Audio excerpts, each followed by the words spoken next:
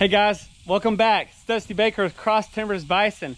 Got something exciting going on. Even though it's super hot out here, we're getting it started. Check this out. Sheet metal's going on.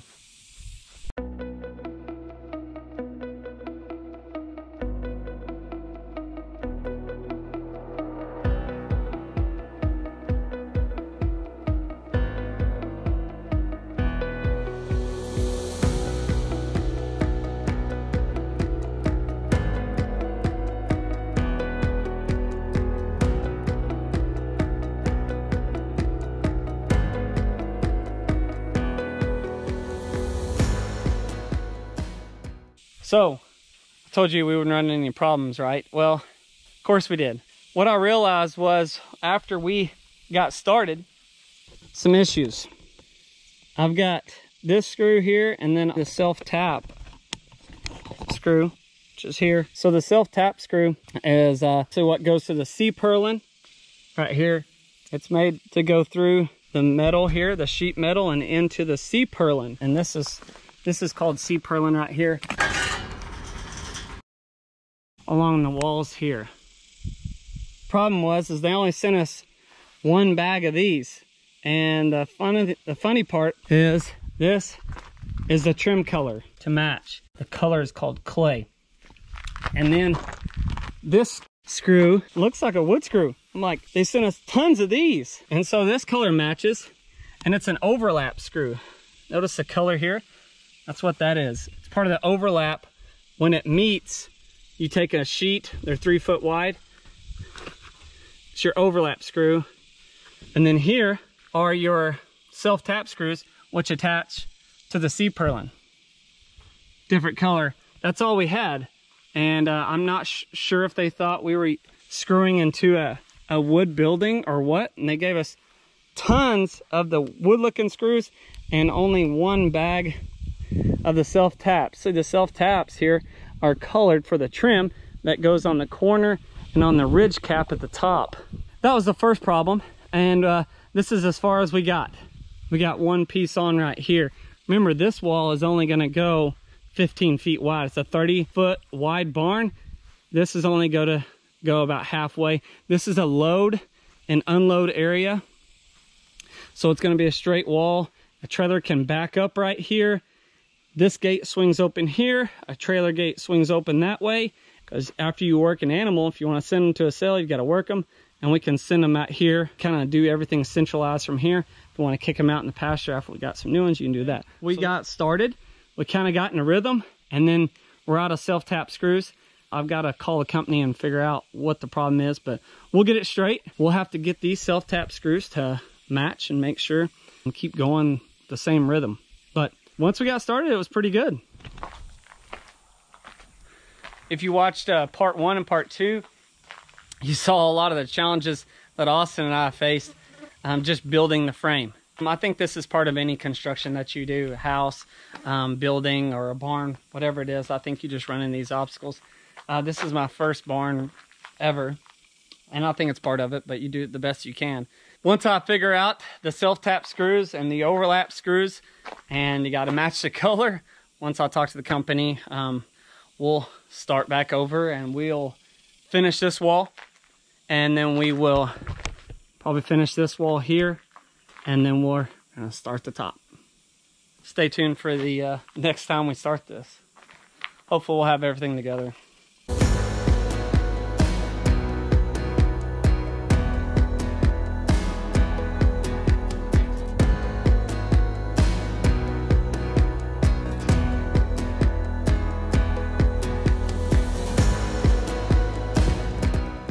Hey guys, it's day 2 of building this 30 by 50 barn for our bison.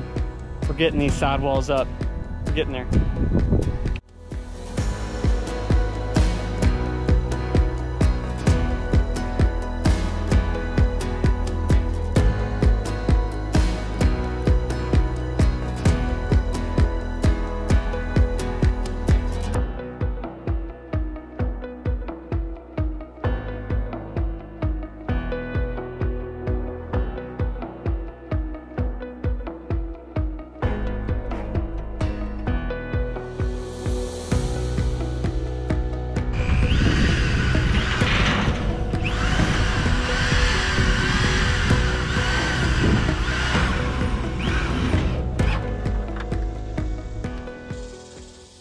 Well, that's enough for today.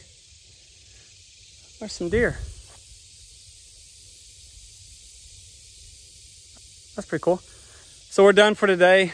We've got the north wall done, and then we have, it's our 15-foot west wall done. We're gonna leave the other half open, getting this tent on top of the roof, and I'm sure that'll be real fun. So what a process. This thing is a lot more work than you think it is.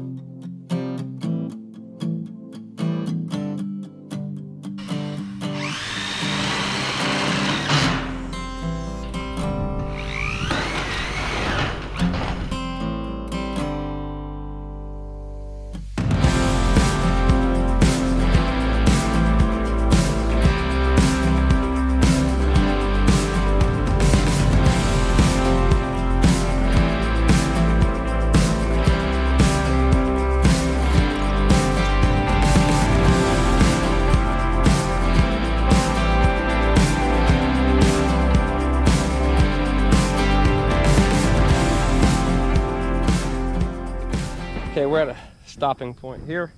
Whoa. So we're at a stopping point here, aren't we? Oh yeah. What'd you say? Come down out here.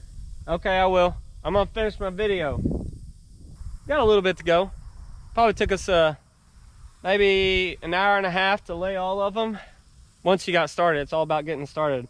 And so we'll finish all this half, then we'll come back and we'll start right here. We'll go all the way across. Baby steps though. I'll tell you what, it is hot up here, so we're taking this and we're working this in pieces. I want you guys to take a look at this right here.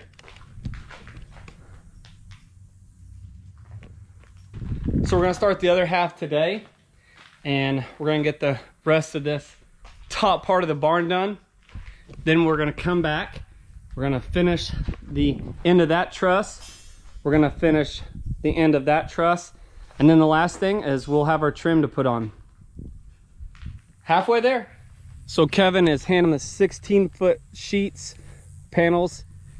He's putting them over to me up here. I'm basically the guy up top. So I'll stay up there and screwing these sheet metals down, and he's down here at the bottom handing them up to me. They're 16 foot long, so they're kind of tough to handle down here on the bottom, and then I kind of have to help him pull them up, get it set, find the grooves, make sure our measurements right, and line it up, and then start screwing them down to that C-purlin. The toughest part about putting this sheet metal up, especially on the top, is getting that first one right. Once you get that first one right, it goes pretty quick. You just got to get that first one lined up, and then the rest of it will flow together pretty good.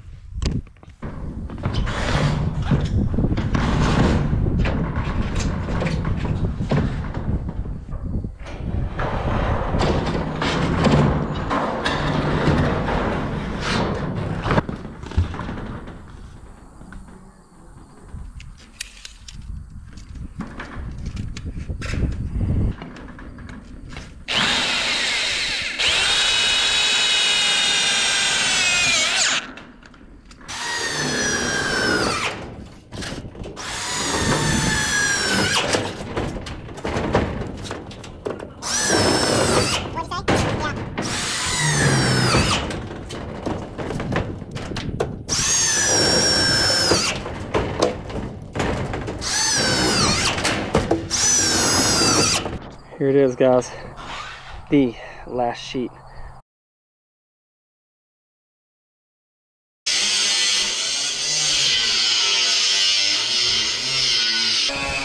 Kevin's cutting that, as you can tell, but here You're like, golly, there's a gap there. Yeah, well, the barn wasn't that square, okay, for the first time. But we have trim that fits over this, and it's gonna be a clay color. So that clay ridge cap is actually what it's called, not trim, I guess. But so ridge cap will fit right on this, and then that'll be it as far as the top goes. Then we're gonna fill in our trusses and finish our trim. That'll be it.